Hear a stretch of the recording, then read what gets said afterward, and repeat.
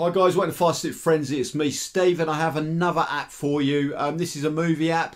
It is called Indie Break, I think it is, or Indie something, Indie Stream. It is a really good app. Loads of B movies on it. So inside you've got award-winning web series. You've got Spotlight on Canada, so that'd be Canadian films. You've got Spotlight Diversity, or I think it says Diversity. Award-winning films. You've got award-winning documentaries. You've got westerns. So yeah, have a good look at it. There's quite a lot there. Obviously, you've got seasons of TV shows. You've got The Vault and Red. I've never seen that before, but you've got a few there. It's not a massive app.